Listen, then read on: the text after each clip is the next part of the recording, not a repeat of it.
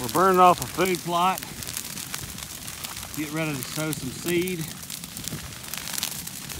Just a line around it, and I backed it off a good bit. You can see the width of the black there before I lit it on the upwind side. You can see that's a good. The wind is going to the right. But see how that fire is coming back? What's happening is the convection from the head fire here is pulling that other fire towards it. See, it's doing it right there too.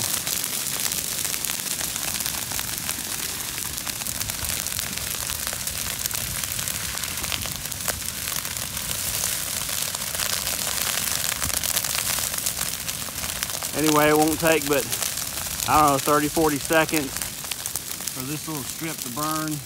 Total of an acre, but I'll strip it about 3 times. And what this does is, if you're going to disc a plot, you know, there's a lot of top growth,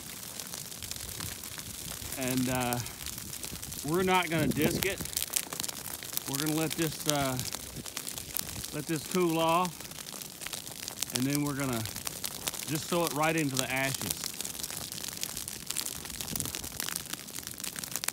And you can see it didn't get everything. I mean, there's still some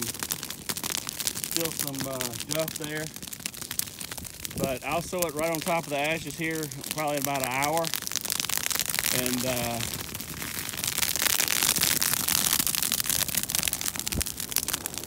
ground is good and moist, as you can see.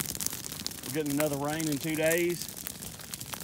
The rain will effectively throw ash on top of the seed, and we'll be good to go.